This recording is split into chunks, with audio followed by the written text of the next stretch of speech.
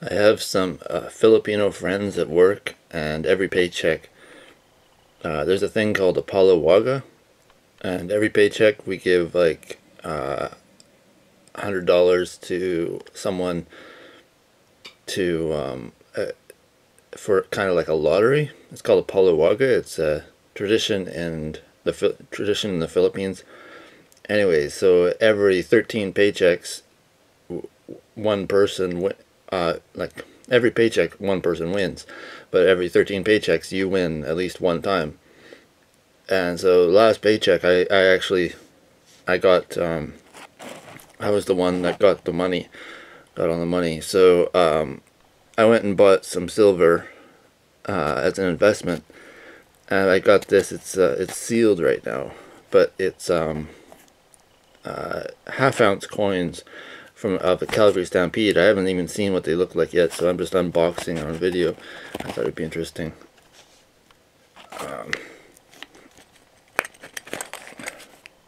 Oh yeah, there. Okay. So I got 20 of them.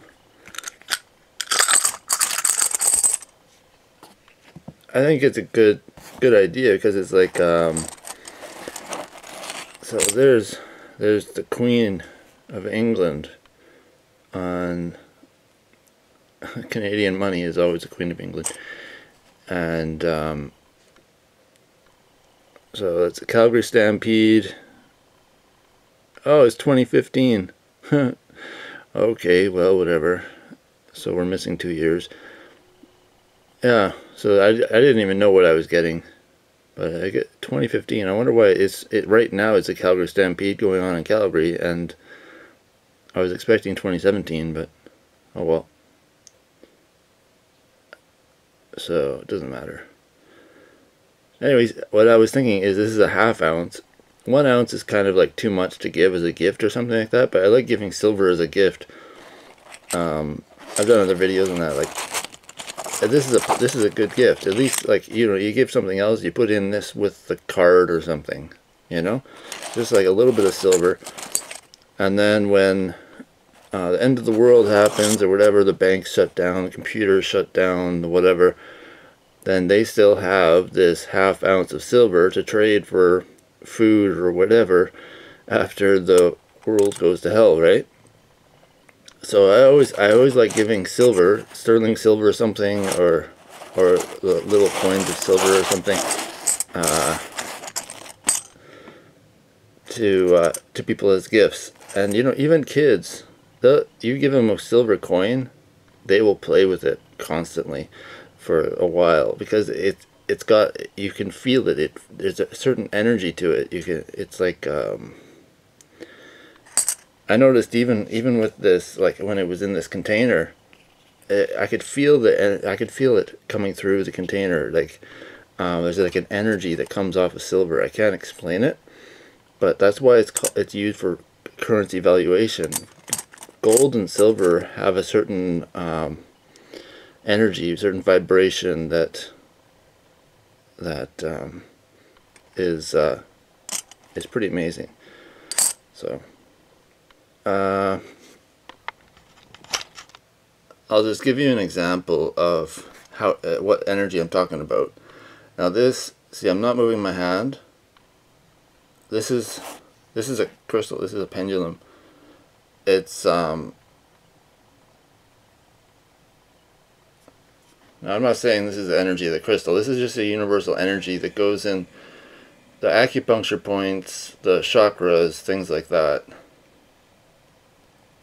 So here, let me do it again. I think it's actually best seen from below. Here, let me just, because then you can see that I'm not actually moving my hand. People are always like, "Oh no, you're moving your hand." See, I'm not moving my hand. This is,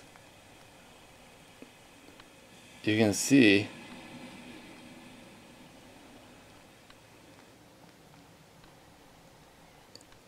this is the pendulum moving without my doing it. You know, can't even see where the pendulum is. And this energy is real. This is the energy that, this is the chi or whatever of the universe that you know, the Asians seem to know about, but nobody, you know, Western medicine completely ignores. This is what the acupressure releases in the body when there's an acupuncture, a block of the energy in the body, and it causes illness or whatever. It causes some kind of problem in the body. They release they put the energy flowing right in the body, and it gets fixed. So this is a pendulum. Just shows it's somehow it seems to connect with the energy, and just sort of shows, like when if somebody lays down in front of me, I can check the 7 chakras of the body and tell them which ones are closed, which ones are open, because the pendulum swings different. If it's closed or something, if it's completely closed, the pendulum doesn't even move. Like if you connect it with your mind, and then the pendulum doesn't move, or it moves back and forth, back, instead of in a circle, or erratically, or things like that. And you can actually do that. I want to do more videos on this, but I need people to show it. I need to have somebody in front of me to show me doing it on them. So it's a bit more complicated, and it's a bit weird, you know. I don't think people really necessarily want to be on a YouTube video, especially if their energy is all blocked up or something. But anyways, so anyways, I was just showing this because it's showing that this is the energy that I'm talking about, that people can feel coming off of silver.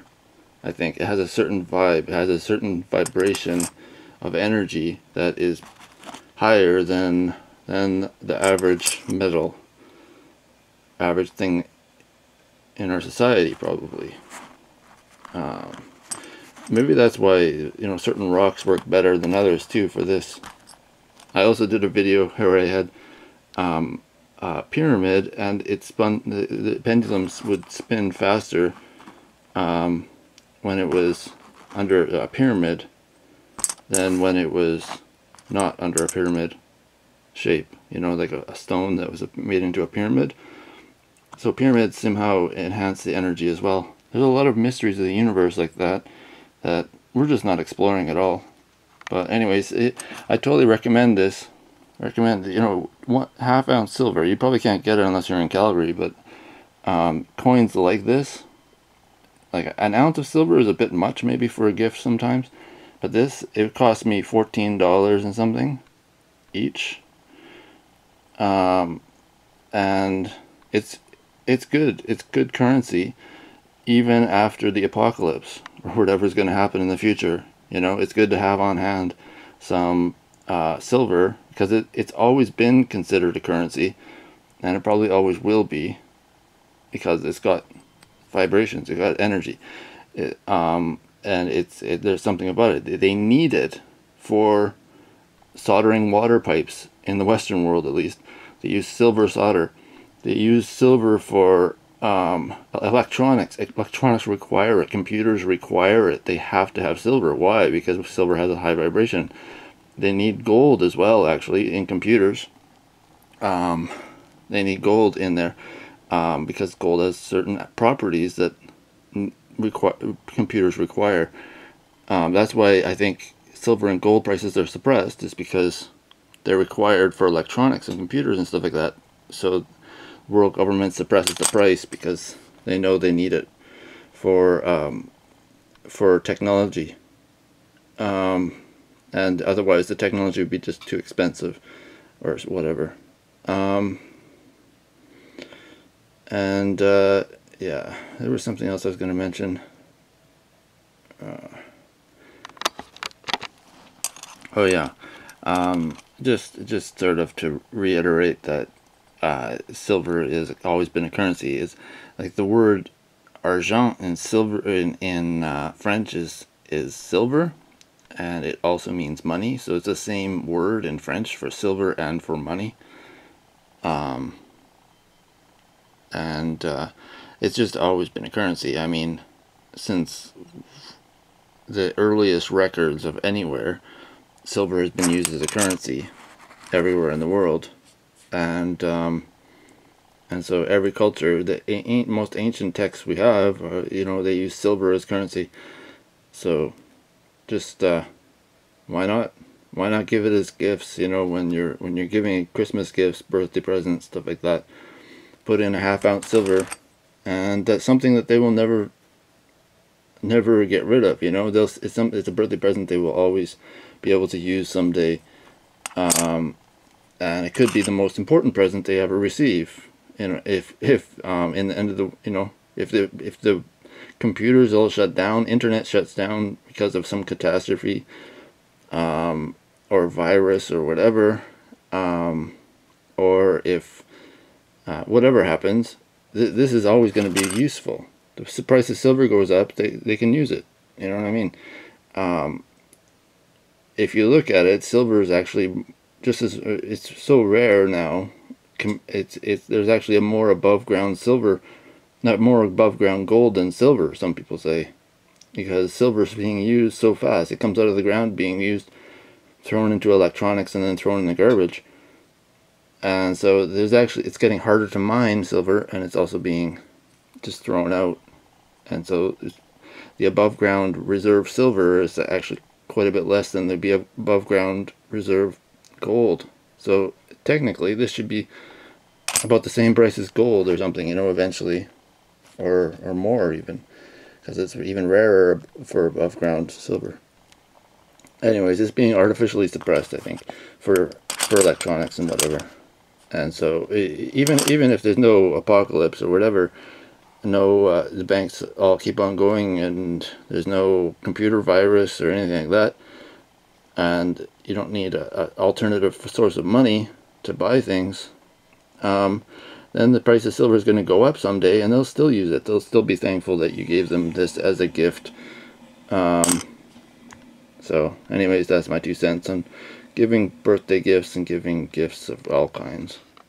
So you could, in a half ounce, you can give it as a partial gift. You know, you give this as a card, and then give them a small other gift, and it's a good gift. You know, they'll be happy with it, I think, most people.